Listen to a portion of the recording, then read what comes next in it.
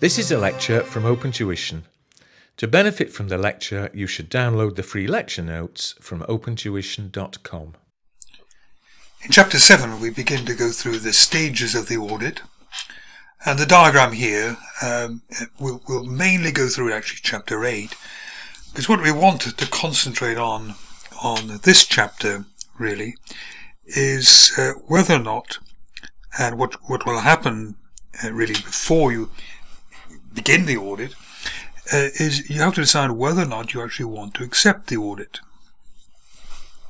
So picture yourself a company comes along, a finance director of the company, or perhaps a member of the audit committee comes along, approaches your company and says, we would like to put you forward at the AGM, because remember the members have to vote on it.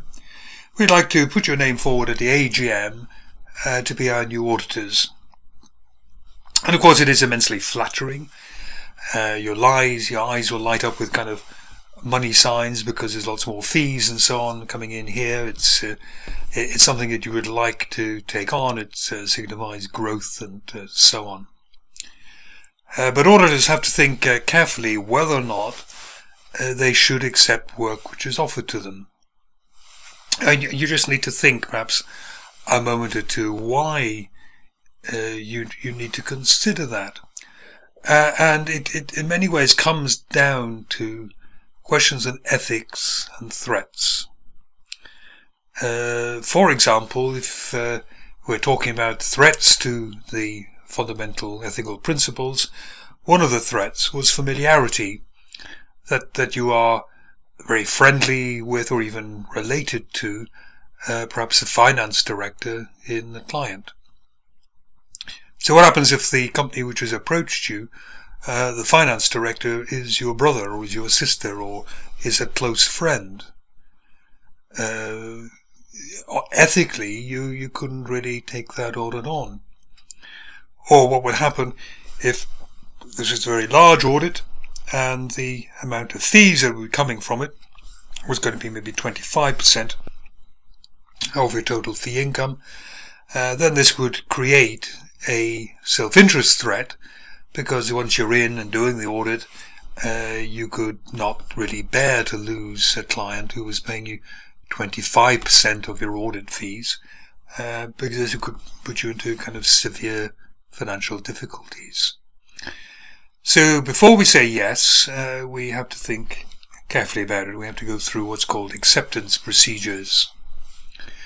And what I've been talking really here is to consider, are we professionally qualified to act legally? Are we part of an appropriate body? What are the ethics, the self-interest threats?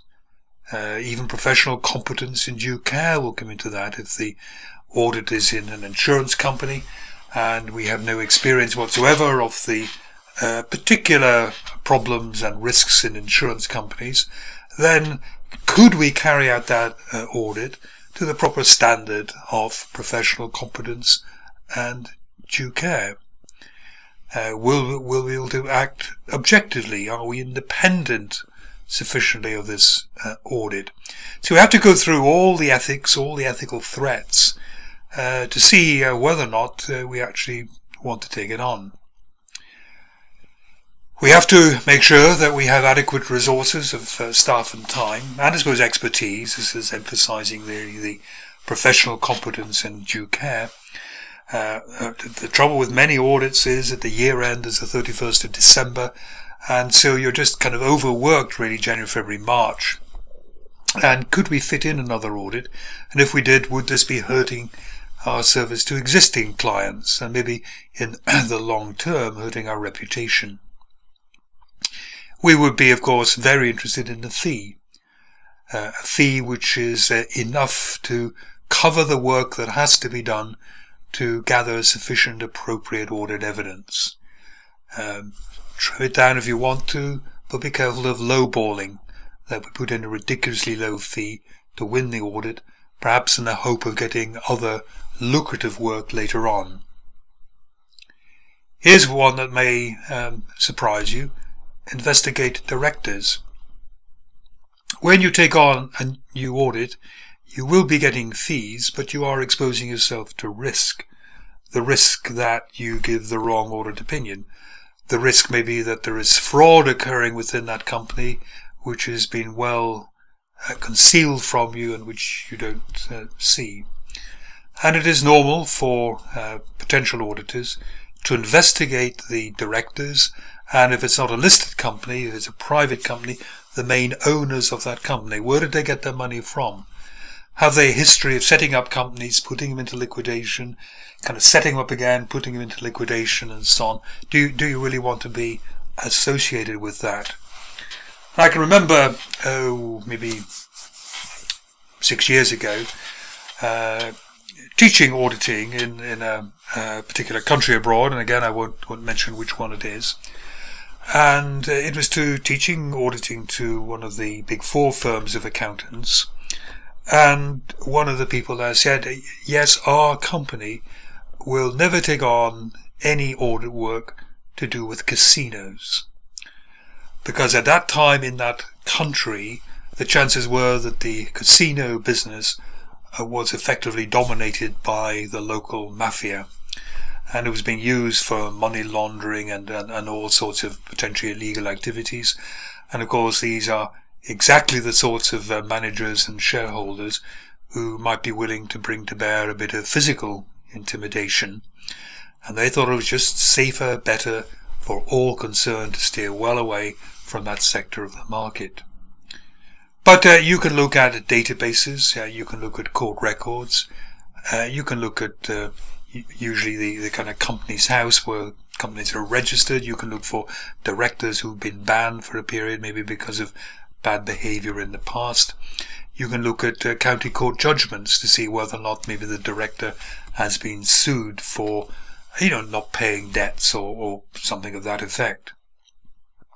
And you're going to be looking at audit risk. Audit risk both because maybe of the directors and the managers, but also the sort of business it's in. Again, I would go back maybe to the casino business. Even if you didn't suspect the owners of being less than trustworthy, the casino business is a cash business, and it can be quite tricky to establish proper controls on a cash business, unless the business itself is very security conscious, with closed circuit televisions in the ceiling looking at the money passing through it. And just the risk might be too high, the risk that you're going to get the audit wrong. And we are weighing up fee versus risk. We're not auditors for charitable purposes. We are auditors to make a profit. And part of making a profit is not experiencing too much risk for the fee you're going to be getting. Is the accounting reporting framework acceptable? So basically, if the company is accounting according to the IFRSs and the IASs and so on, it probably will be acceptable. But you might be worried if what they're doing is reporting only on a cash basis rather than an accruals basis. You have to be aware of money laundering regulations. Money laundering regulations can get auditors into trouble. Certainly in the UK, auditors are required to report suspicions of money laundering to the authorities. They don't even have to have proof, just a suspicion of money laundering. And if they don't report that, it's up to 5 years in prison. Furthermore, when they report it, they mustn't tell the client they've reported, that there mustn't be any what's called tipping off. Otherwise, of course, the client would begin to kind of conceal matters. They would have been warned. Expertise and competence, I think I've touched on in the example of the insurance company. What about the credit rating of the client?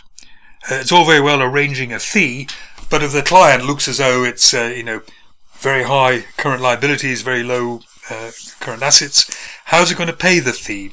We don't want bad debt. So wouldn't we be just a bit stupid if, as auditors, we didn't foresee a bad debt problem in the client when we would have lots of information potentially available to us? And we also have to communicate with the present auditors. Why are they not going to be the current auditors anymore? And there's two reasons which we have mentioned in the past. One is that present auditors have resigned. Secondly, the present auditors are being sacked. Both situations might be innocent. You might resign because the client has outgrown you. You might be essentially sacked because the company wants or has a deliberate policy of changing its auditors every 10 years perhaps, because they think that cuts down the familiarity risk and is allowing fresh pairs of eyes to come in and to do the audit. But always at the back of your mind you're worried. The present auditors are resigning because they perhaps have lost trust in the directors. They think there's a fraud going on that the directors are concealing. Or perhaps they have been sacked by the company because the auditors are too good. They keep picking away. They keep wanting to see a contract and so on. They keep insisting that accounting standards are adhered to, when really the client would rather manipulate profits in a much easier way. Here is the way in which you are supposed to communicate with the existing auditors, or the outgoing auditors. It's a bit of a kind of dance of kind of good manners and etiquette here. So, if you're approached by a client and this is the first audit, then you obviously can't communicate with previous auditors. You have to make your own mind up about the integrity of the directors. If it's not the first audit, then it will be previous auditors. And first of all, you have to ask permission from the client to contact the outgoing auditor. And if the client refuses, essentially that's the end of the matter. You're not going to go any further, because the presumption is that the client is refusing because they're covering up some difficulty. You are given permission to write to the outgoing auditor, but then of course confidentiality rules mean that the outgoing auditor can't just write back to you and say yes, they're fine, or no, I think there's been a problem in the past. They're bound by confidentiality, and they have to get permission from their, in a way, old client to write back to you. And again, if the potential client doesn't give permission to the old auditors to write, that's an end of it. The potential client is trying to, put a clamp on the communication to stop the communication working, and you presume the worst. What you hope for is that the relevant information will be provided. You hope that the old auditor will write back and say there is no particular reason why we're resigning. We have no particular suspicions. We've had no particular difficulty maybe with the client, and that's pretty much a green light for you to go. If they don't write back, or perhaps you think they're writing back using slightly cagey words and so on, then you might get a little bit worried, and you have to work a bit harder to try to find that missing information in other ways. So we've gone through the process now. We've looked at whether or not we want to take on the client. We've got kind of no worrying signs from the from the outgoing auditor. The next thing we do is to send out an engagement letter. And the way to think about an engagement letter is it essentially is a contract between the auditor and the client. What the auditor will do and what the auditor expects the client to do. And if this isn't set out in a kind of contract at the start, then the chances are that further down the road, when you're in the middle of the audit, the client says, oh, I didn't know I had to do that, or I didn't know I had to show you the board minutes, and so on. And if you haven't agreed all of this in the engagement letter, then you are in a relatively weak position. So what the engagement letter will do, it will define the auditor's and the management's responsibility. It will say that management is responsible for preparing the financial statements. Management is responsible for implementing a good system of internal control.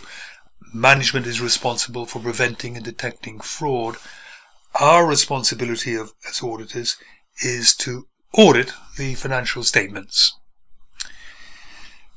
The letter provides written evidence of our acceptance, so people know now they have an auditor, and it will be sent to the board of directors or the audit committee prior to the first audit. so that before we kind of go in through the door, the contract is in place. There may, in some cases, be additional reports required in additional to the audit report. And if so, some businesses require, maybe in a travel business, they require some sort of report about the liquidity of the business, so that holidaymakers aren't going to be stranded somewhere when the holiday company fails. But that will be agreed in advance within the engagement letter. Other matters we would explain to management the nature or the objectives of the audit is to give a true and fair view. We would explain to see whether we can give the financial statements give a true and fair view. We would explain to managers that the audit will be carried out on a test basis. We're not going to look at everything. We're not going to give absolute assurance. We're only going to give reasonable assurance. We're not going to detect every potential fraud which is there.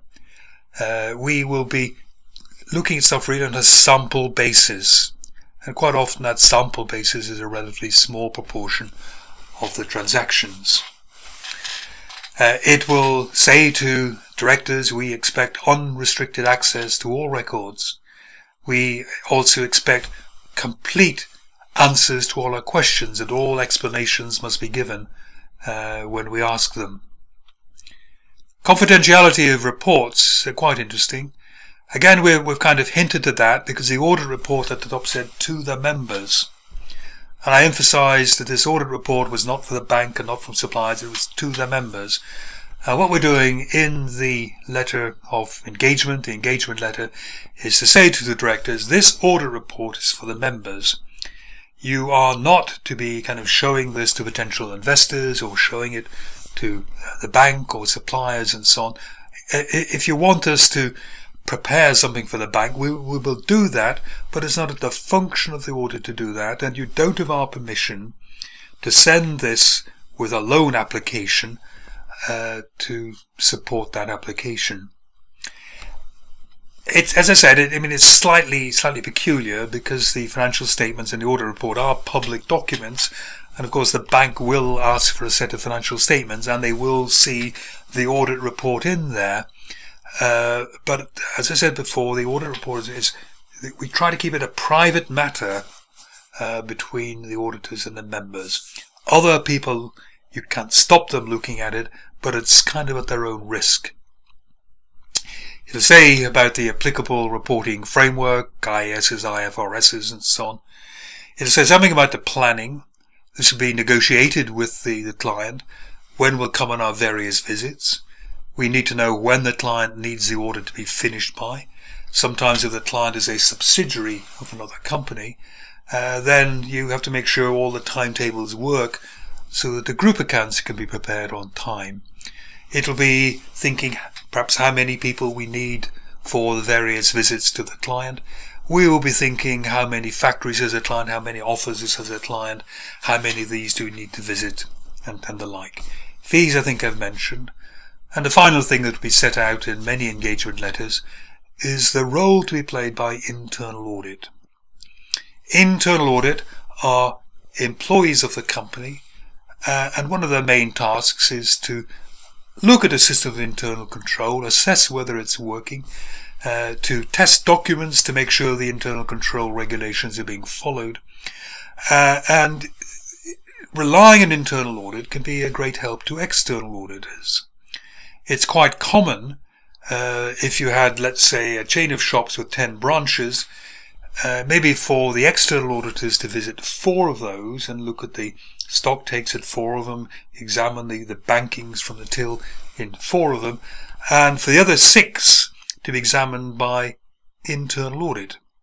And then next year you move round, you will visit a different 4 and so on. It keeps down the cost to the client, really. We will be talking later about the sort of things we need to consider when relying on internal audit, but they can be very useful at performing routine parts of the audit. We will investigate and review what they've done to make sure the work has been done properly, but these people are in a way experts in the company, and they can carry out some of these tests very efficiently indeed.